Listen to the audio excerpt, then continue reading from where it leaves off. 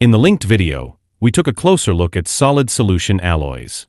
These are characterized by the fact that the alloying elements are completely soluble in the base metal in the solid state. As an example of such a solid solution alloy, the copper-nickel alloy system has been considered, which shows a complete solid solution series over the entire alloy system. The phase diagram of the copper-nickel alloy system is shown in the figure.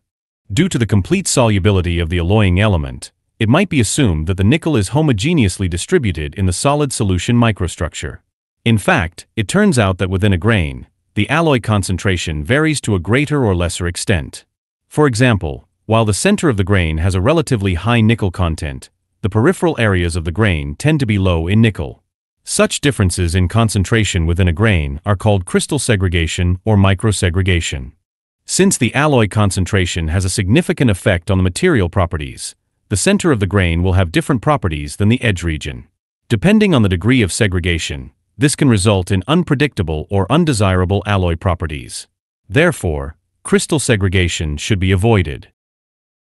The reasons why crystal segregation occurs during the solidification of alloys are discussed in the following. The formation of segregations can be clearly understood using the phase diagram. To illustrate this, the solidification of a copper-nickel alloy containing 30% nickel will be considered. For clarity, we enlarge the relevant part of the phase diagram where solidification takes place. While above the liquidus line in the area marked in red, the alloy is initially completely liquid. Below the solidus line, in the area marked in blue, the microstructure is completely solidified. The actual solidification takes place in the area marked in yellow between the liquidus and solidus lines. The animation schematically shows the nickel atoms in blue and the copper atoms in red.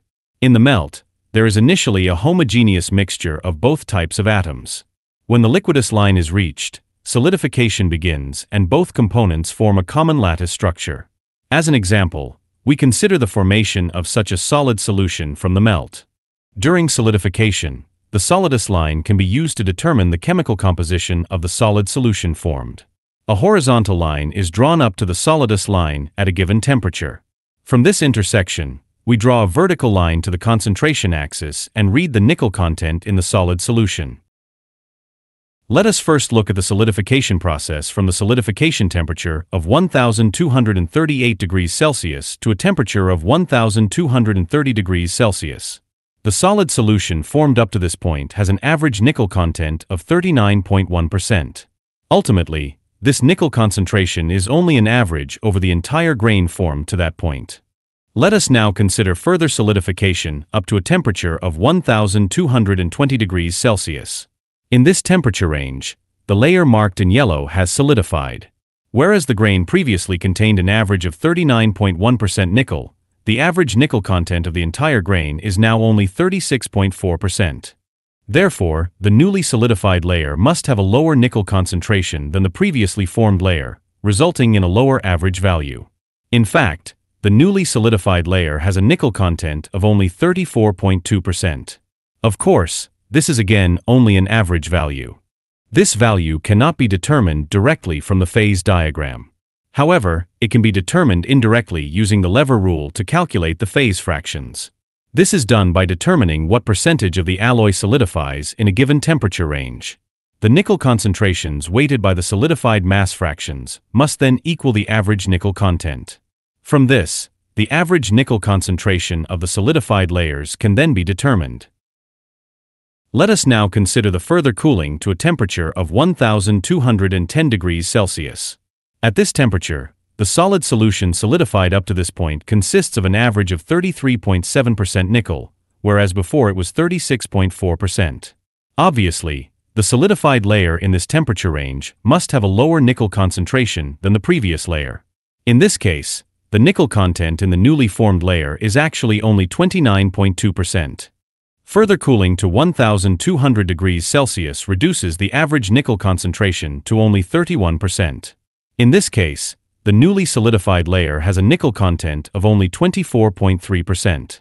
When the end of solidification is finally reached at 1196 degrees Celsius, the average nickel content has obviously dropped to the alloy concentration of 30% nickel.